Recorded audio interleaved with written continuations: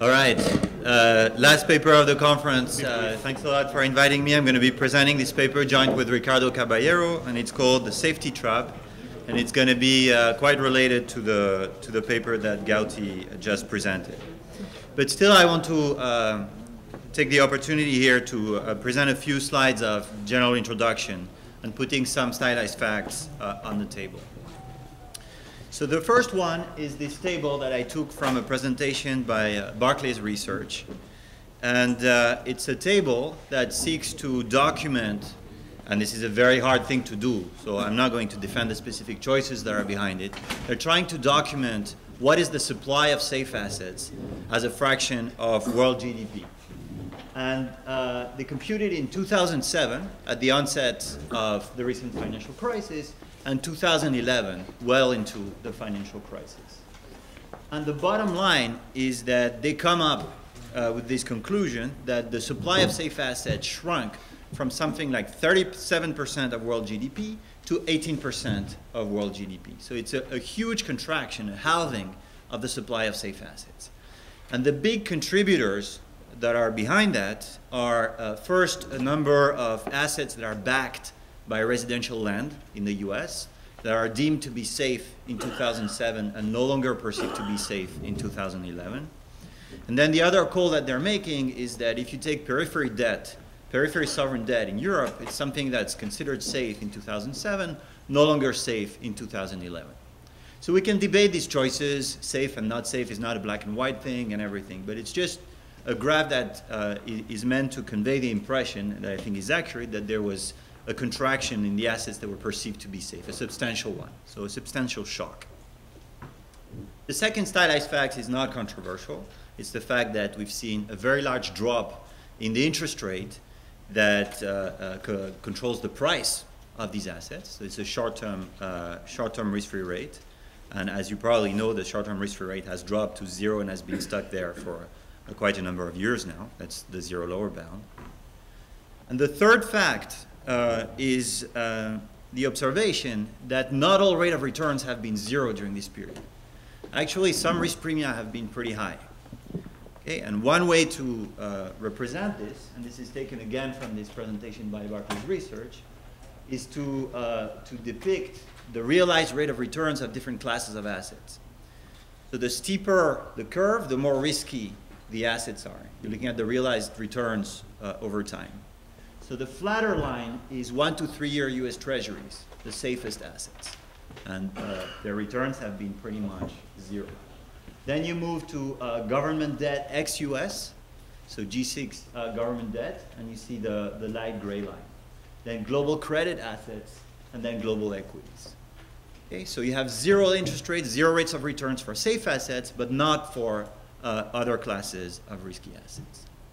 And the fourth stylized fact is also uncontroversial, is that this is a period where we've seen very substantial unemployment. So a lot of slack in the labor market, a lot of underutilized resources. So can we connect all these facts together? Okay, let's think about the first three facts together. The first three facts really scream for the idea that there's a shortage of safe assets. But there's a benign view of safe asset shortages. Okay, safe assets there's a shortage of safe assets, so their price is just going to go up. What does that mean? That the interest rate for safe assets is going to go down. And the benign view is that that's all there is to it. You're walking up and down a demand curve. The malign view, which is the one I'm going to try to elaborate on in this talk, is the idea that the first three stylized facts are related to the fourth stylized fact. So that the increase in unemployment, the fact that we've seen a huge recession, is related to this development in asset markets. So it's going to be a version of the zero lower bound, but I'm going to try to make the argument that the reason why we reach the zero lower bound, which is a shortage of safe assets in particular, is going to be very important to think in particular about the policy implications and what sorts of policy remedies can be successful at alleviating the recession. So just to try to convince you that I'm not hallucinating, here's a quote by a policymaker. He's the chairman of the Minneapolis Fed that tries to make that connection also. I'm going to read it to you. So this is from Narayana Kushalakota. In my view, the biggest challenge for central banks is changes in the nature of asset demand and asset supply since '07. Those changes are shaping current monetary policy and are likely to shape policy for some time to come. The demand for safe financial assets has grown greatly since '07. At the same time, the supply of the assets perceived to be safe has shrunk over the past 6 years. Americans thought in 2007 that it was highly unlikely that American residential land and assets backed by land could ever fall in value by 30%. They no longer think that. Similarly, investors around the world viewed all forms of European sovereign debt as a safe investment. They no longer think that either. And then he connects it with low interest rates and the need for the Fed to provide monetary stimulus. So I'm going to try to flesh out that story. And today I want to walk you through a simple model, a simple structure to organize our thoughts, to think about these facts. The phenomenon, I'm going to refer to it as a safety trap. And this is both to emphasize the similarities with the liquidity traps and some of the differences. And the differences have to do with the reason why you reach the zero lower bound. I'll talk a lot about policy, which policies are effective in a safety trap. And you'll see there that the reasons why you reach the zero lower bound are very important. I'll talk also a bit about inflation and, if I have time, about financial bubbles and how financial bubbles can look like in a secular stagnation environment. So here's my basic structure, and I'm going to try to keep the amount of mathematics to a minimum. So I'm going to start a bit using the strategy that Gauti used with the real economy. So where goods are falling from the sky, it's an endowment economy.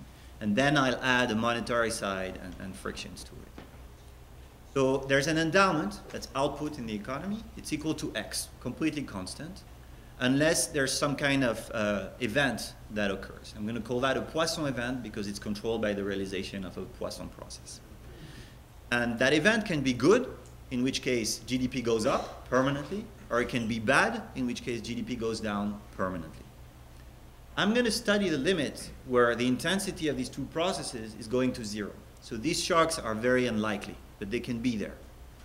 And you'll see that, in particular, the bad shock, even though it's very unlikely, it's going to carry a long shadow in the minds of investors, and it's going to have a profound impact on the equilibrium. Other than that, my structure is going to be an overlapping generation structure, so similar in that sense to the one that Gauti used. And I'm going to use a trick that economists call the perpetual youth model. So agents are going to be born and are going to die with a constant rate that I'm going to denote by theta. So what's going to happen is that an agent is going to be born, he's going to earn some income, he's going to save it, and he's going to consume everything when he dies. So that's a very schematic way of representing the life cycle, where you earn some income during your working days, you save it for retirement, and then you consume it. So it's a stylized version of that. The output is going to be divided between the income of newborns, the income that I just talked about, and it's going to be a fraction 1 minus delta of the endowment. And then the rest is going to accrue in the form of dividends on assets that are going to be traded in this economy. Delta X. What's going to be absolutely key is that in my model there are going to be two classes of agents. There are going to be 9/10s and neutrals. What's a 9/10? It's an agent that's extremely risk averse. Okay? It's an agent that's going to demand safe assets, basically. So they don't want to bear any risk between a period T and the subsequent period. And they're going to, in order to do that, they're going to invest their portfolio in entirely safe assets. The remaining of the population is neutrals. They're risk neutral. And the only thing they care about when they invest their portfolios is what's the rate of return. So they're not risk averse, unlike the 9/10s. So you're going to have some wealth in this economy, and it's going to be divided between neutrals and between 9/10s. And how much wealth is controlled by neutral people and by 9/10 people is going to be very important. So remember, these agents are born, they earn some income, and then they want to save. The thing that's going to distinguish the neutrals and the 9/10s is how they save, how they invest their portfolios, what stores of values they want to acquire. So what are going to be the stores of values that are going to be there in this economy? Well, first you're going to have locus trees, so assets that are going to be claims to the dividends in this economy. And these assets, they're going to be managed by neutrals. And so the neutrals are going to own these assets, they're going to be risky assets, and they're going to securitize them. So backed by these risky assets, they're going to issue safe assets to the 19th. Okay, so they're going to act as an intermediary to the 19th, and that's going to be where all the securitization in the economy is going to take place. And I'm going to introduce a friction there. So they're going to be able to securitize, but not perfectly. And the way I'm going to do that is by introducing a financial friction and saying that a fraction of the dividends that accrues on the trees that the neutrals are managing, they cannot pledge to outside investors. They could run away with it, for example, or any kind of agency problem, really, that you might think might occur between these managers and investors. Okay? So they can securitize, but up to some limit. And rho, you can think about it as the securitization capacity of the economy. Okay, so now we have risky assets and safe assets. The total value of assets is going to be the sum of those two, and we can easily back out what the supply of safe assets is going to be. So I'm not showing you the math for that, but basically you see that the supply of safe assets is increasing in the securitization capacity of the economy. So the easier it is to securitize, the more safe assets are going to be generated. And if the shock is not too bad, this is how much the output declines if there's a bad shock. So if U minus is high, that means that the shock is not too bad. In that case, it's easier to create safe assets because there's not that much aggregate risk in the economy. So a lot of safe assets if it's easy to create them and if there's not too much aggregate risk in the economy. So I'm going to focus entirely on steady states where everything is constant. And there's a theorem in the background that tells you that you will always converge to such a situation. Just by the requirement that you need to clear the goods market, it has to be the case that total wealth, W, times how much of that wealth is going to be consumed, which is theta, has to be equal to the supply of goods in the economy. So that gives you immediately what the value of total wealth is going to be. Because the asset market has to clear, that's also going to be the value of assets. And if you apply that after the bad Poisson shock, that tells you why the supply of safe assets is given by. Now, what's interesting is that the safe assets and the risky assets, because they might be held by different agents, they're going to command different rates of return. Okay. So the neutrals, they're going to be able to hold safe and risky assets, but the 19s are only going to hold safe assets. As a result, it has to be the case that the rate of return on safe assets is lower than the rate of return on risky assets. There are going to be two regimes depending on who the marginal investor for safe assets is. There's an unconstrained regime where the marginal investor for safe asset is a neutral, in which case the two rates of returns are the same. And you see that that happens if the supply of safe assets is large enough, or if the demand for safe asset is small enough. Alpha is a fraction of 19 in the economy.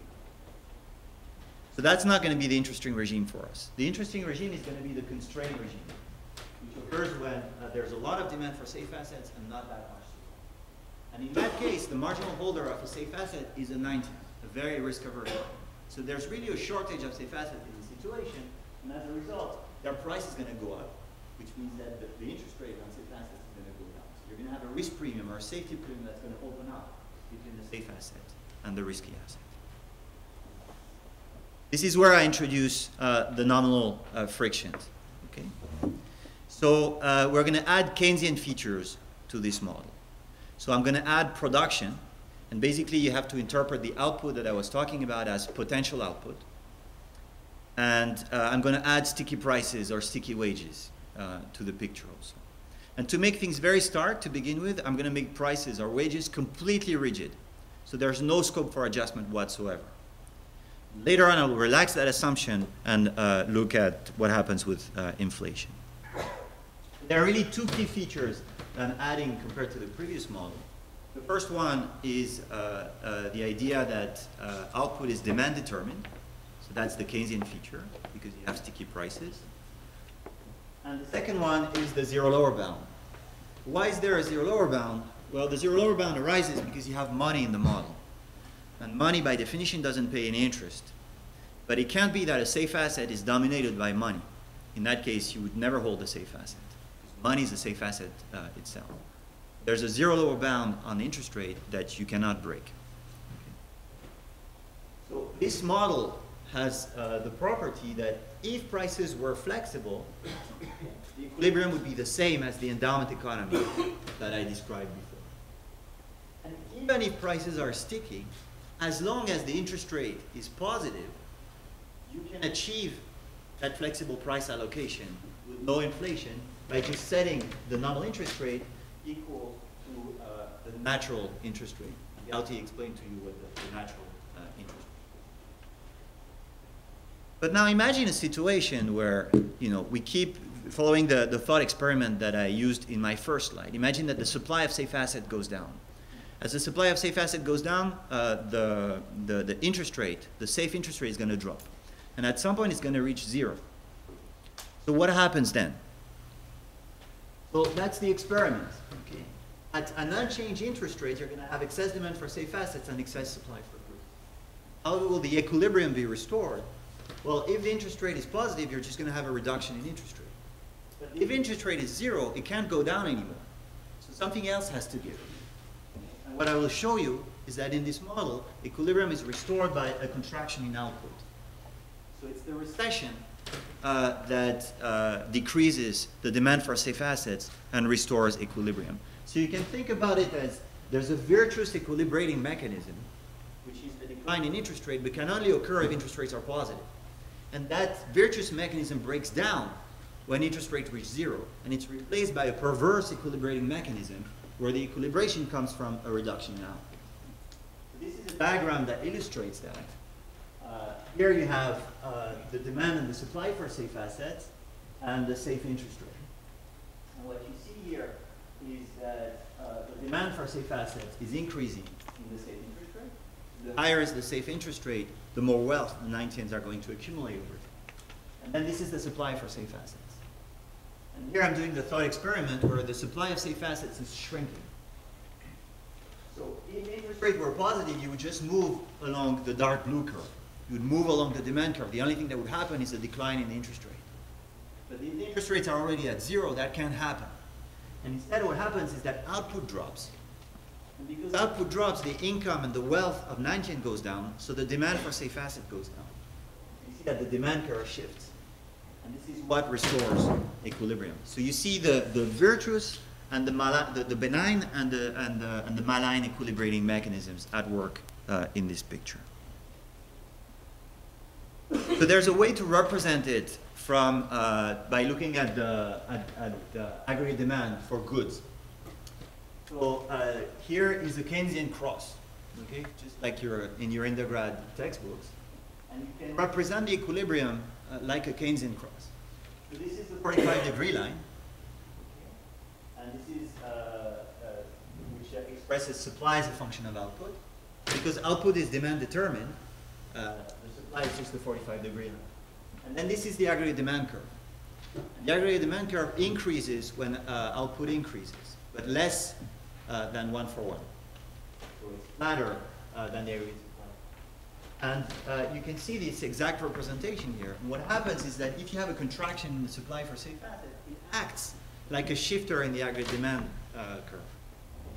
So when there's a contraction in the supply for safe assets, aggregate demand shifts down, and as a result, output shifts down.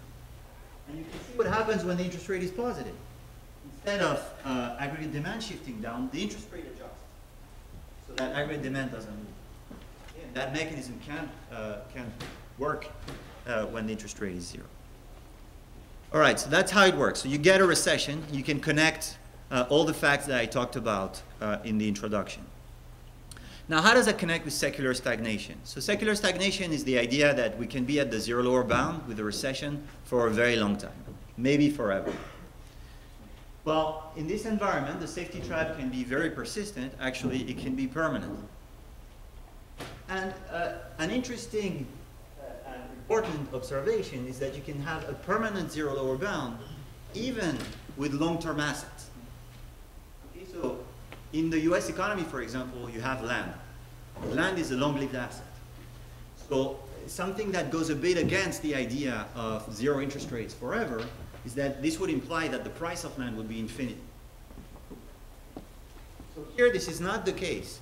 And so you can have land, and the price of land will still be finite even though interest rates are at zero forever, because land is risky.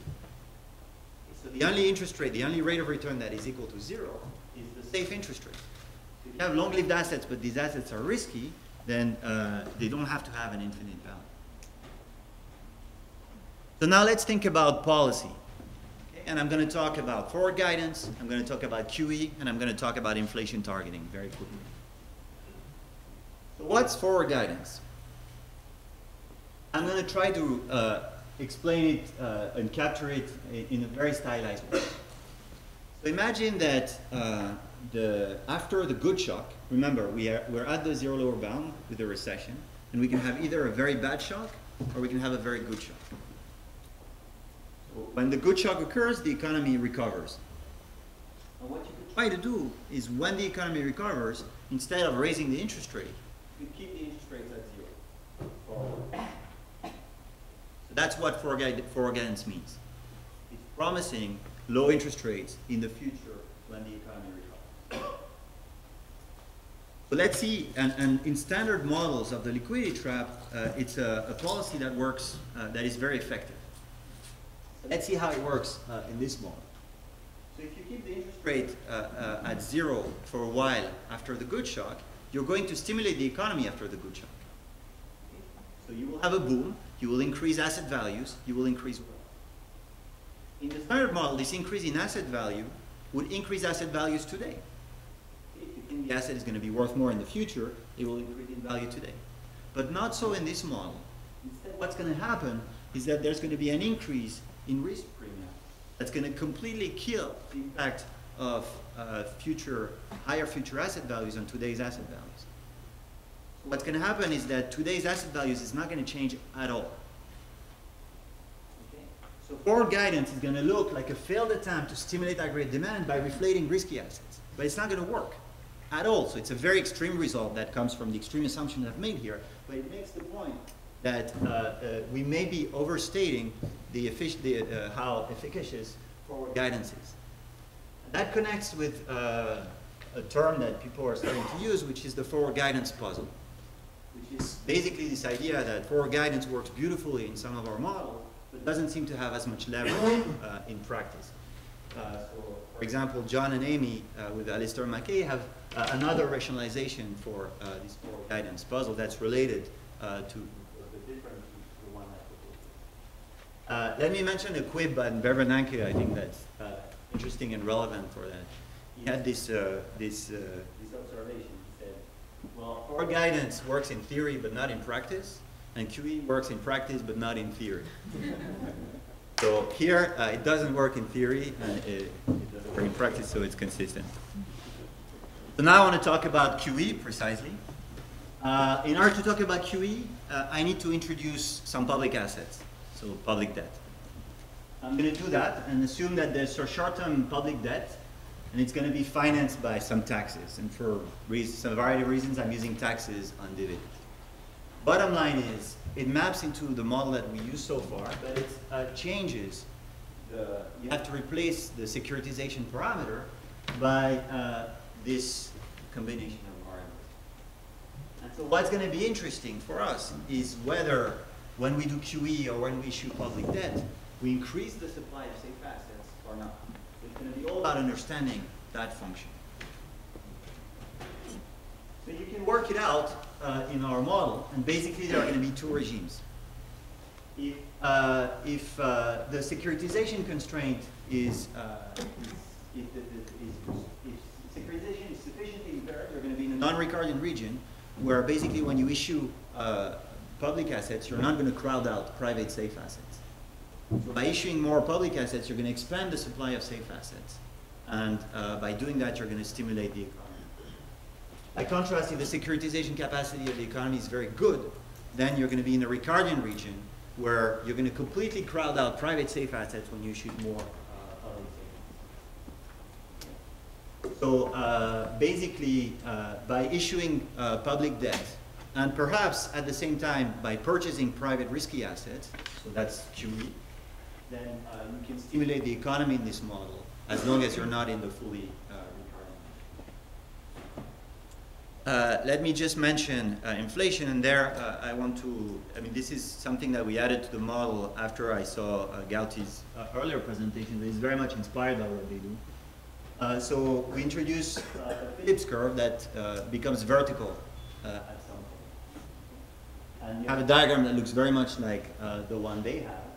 And the bottom line is that basically by increasing the inflation target, you can create a good equilibrium that gets rid of the recession, and you can't get rid of the bad equilibrium. Other than that, there's no qualitative change in the paper, but all the Keynesian multipliers get bigger because now there's a feedback loop with inflation. So if you stimulate output, you increase inflation, which stimulates output even further. And I want to just say one word about bubbles. So one of the a part of the speech by Summers that I found very interesting is the connection with financial bubbles in secular stagnation environment. And here we do that in the paper, and long story short, what we find is that we introduce two kinds of bubbles, risky bubbles and safe bubbles. Risky bubbles can crash, safe bubbles don't crash. What we find is that risky bubbles do not stimulate the economy, do not increase the supply of safe assets. And that should be pretty included. And that connects with some observation by Summers that even if you have a big financial bubble, a risky one, then you won't see a very large expansion associated with it. By contrast, if you have a safe bubble, then it's going to stimulate output. So what's a safe bubble? You could think about money or government debt in environments where the interest rate is zero forever, or less than the growth rate of the economy forever, as a financial bubble. So that would relax the constraints on fiscal capacity for the government, because if interest rates are permanently lower than the growth rate of the economy, then you can sustain some debt without ever having to raise taxes. And the government could try to leverage that. Okay. So let me conclude. That was the model, and what we're working on now is an international version. Thanks, Emmanuel. The discussant is Jesus Fernandez Valverde from UPenn. Thank you.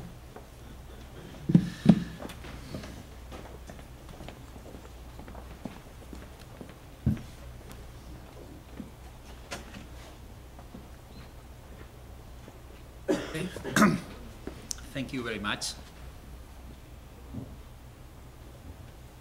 So it's really a pleasure to read such an interesting paper. It builds on many of the ideas that Emmanuel and Ricardo have built in a lot of their previous papers. And one of the great things about reading Emmanuel's papers with his different co-authors is that I'm always quite amazed by the tactful craftsmanship with which he's able to mix together a very nice, judicious choice of assumptions, a very nuanced use, in this case, of continuous time processes, and the right mix of technical results and intuition. And I don't know if I have told you that or not, but I always like your papers because I read them off to come up with my exam questions for the prelim in macro at Penn. And I don't know how many of the graduate students are aware of that, but since it's an overlapping generation model, I think that part of information doesn't go through. And anyway, so keep writing papers. It saves me a lot of time every June when I try to come up with a prelim question. And this is a particularly interesting paper because it really helps us to, or force us, depending on how you think about it, about thinking about many of the issues related with the zero lower bound from an alternative perspectives. And in particular, as Emmanuel has emphasized, a lot of the implications and for policy. Now, I was here last year visiting as a professor, and I guess that everyone at Princeton knows I could probably talk 2 hours about any topic on the planet.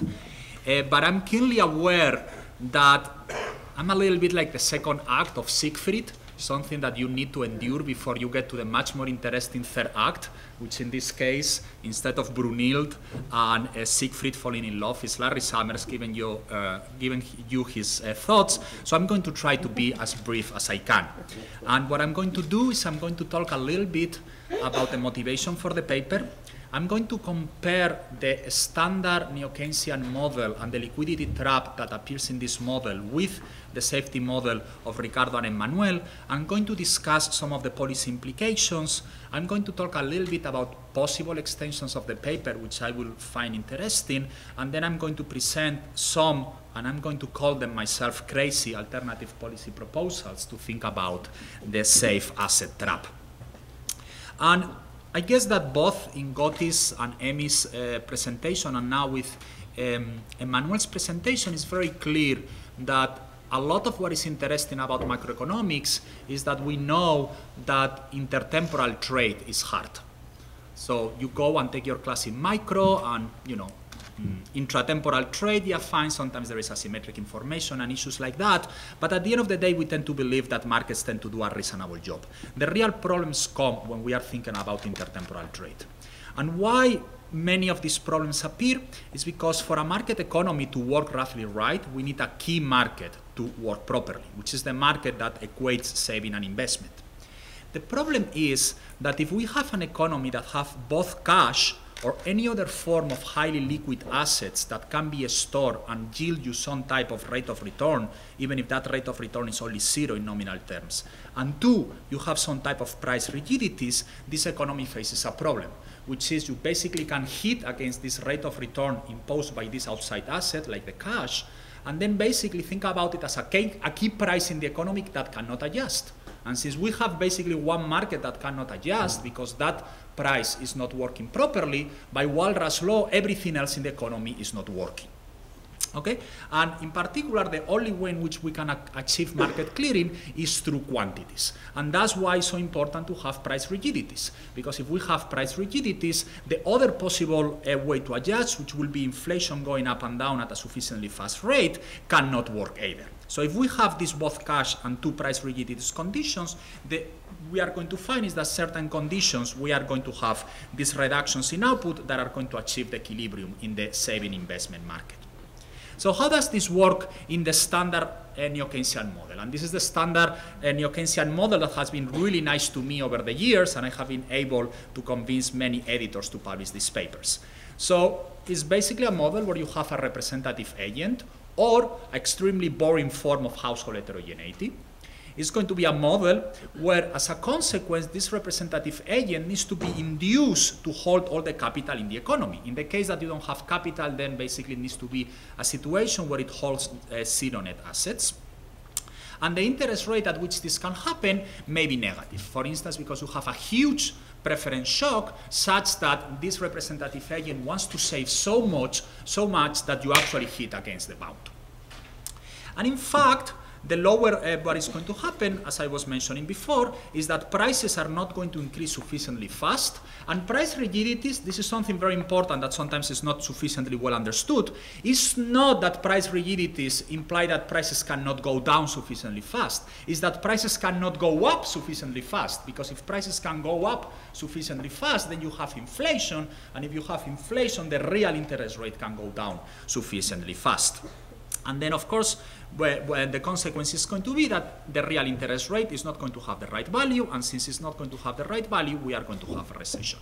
Now, this model, since we have a boring form of heterogeneity or a representative agent, implies that there is nothing very interesting to say about asset pricing or about asset heterogeneity. And since there is nothing very interesting to say about asset heterogeneity, we can go back to the original result in a famous paper by Neil Wallace in 1981, which later Gotti and Mike Woodford re-emphasized in 2003, that basically says QE doesn't have any type of implication. And it doesn't have any type of implications because with this representative agent at a government, the only thing that we are doing by changing asset allocations is changing portfolios without any type of real consequences. How is the safety trap model that Emmanuel and Ricardo are presenting? Well, it takes a different look at the issues. Basically, it starts with a fundamental type of heterogeneity, and I think this is very important to understand. They say, look, we are going to get away from this representative agent setup or from kind of boring forms of heterogeneity, and we are going to have this much more fundamental form of heterogeneity, which is having these Knightian agents and these neutral agents. And in addition to it, we need to have some type of marketing completeness. So there is going to be some issue related with having some assets and different heterogeneous assets. And the way they are going to do it is by introducing overlapping generation models, always a lot of fun. I just finished teaching my semester at Penn first year macro, and I always spend 3 weeks talking about overlapping generations and having some form of limited pledgeability of these assets. And basically what is going to happen is that under certain conditions, the safe assets issued by neutrals are not enough to clear the market at positive interest rates, given what the Knightian agents want to get, and that is going to basically limit the transfers that can happen between the Knightians and the neutrals. And in particular, this is going to have an effect on the spreads. If I had a little bit more time, I will explain it more carefully, but Emmanuel, I think, did a great job about it.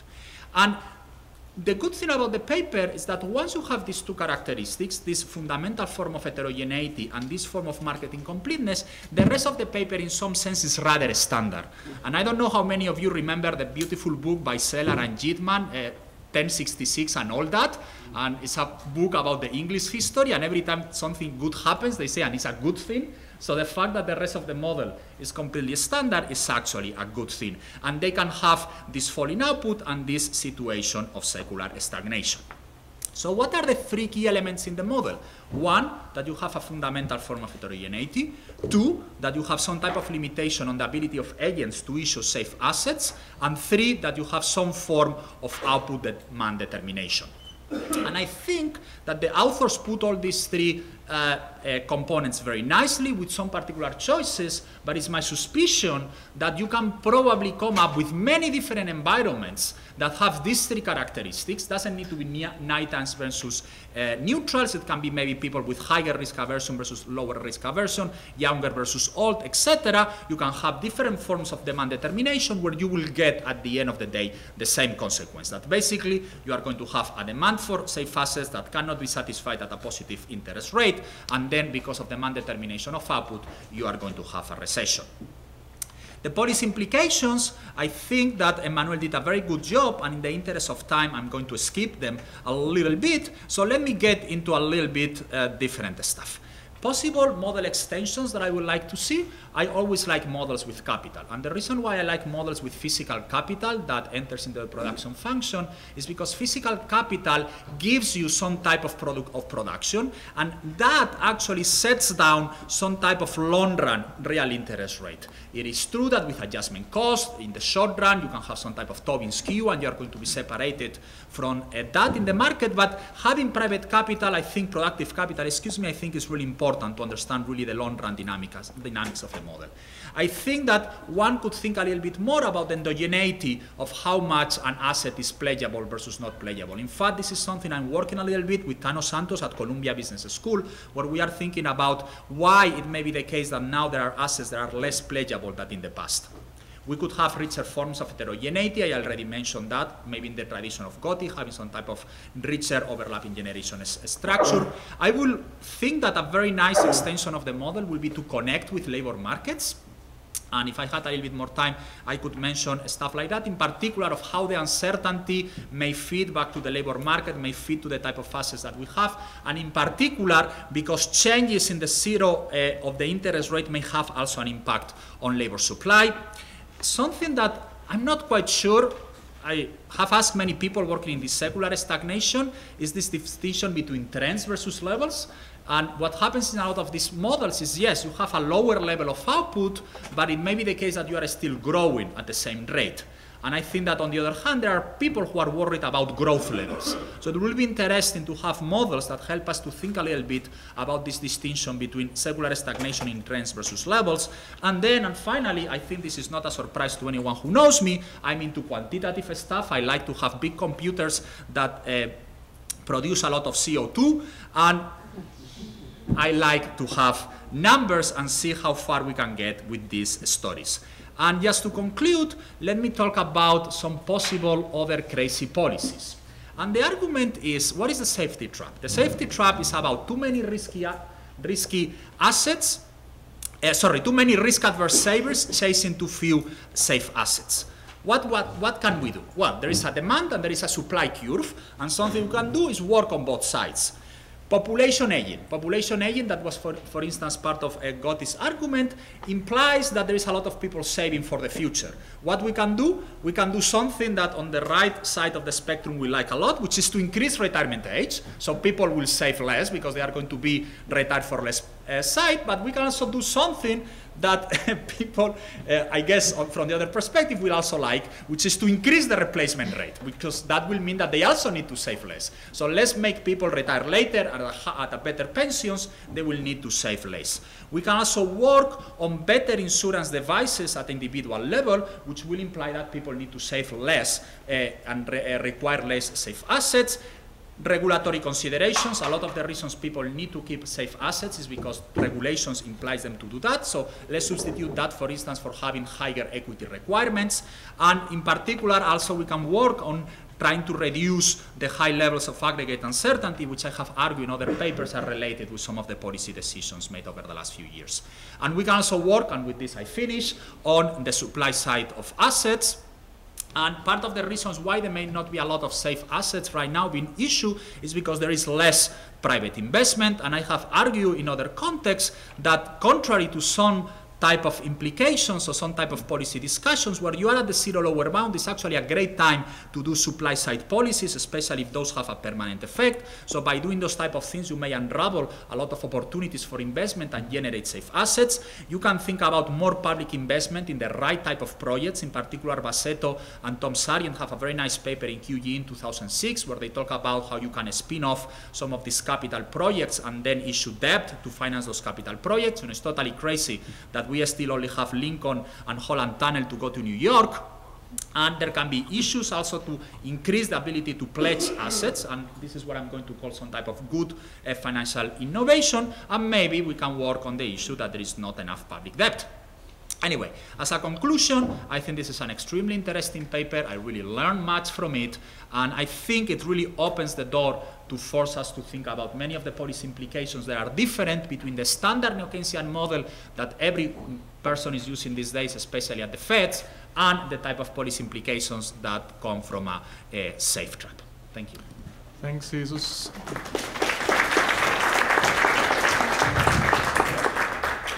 So let's add 2 more questions to the discussion. Are there any questions concerning the safety trap?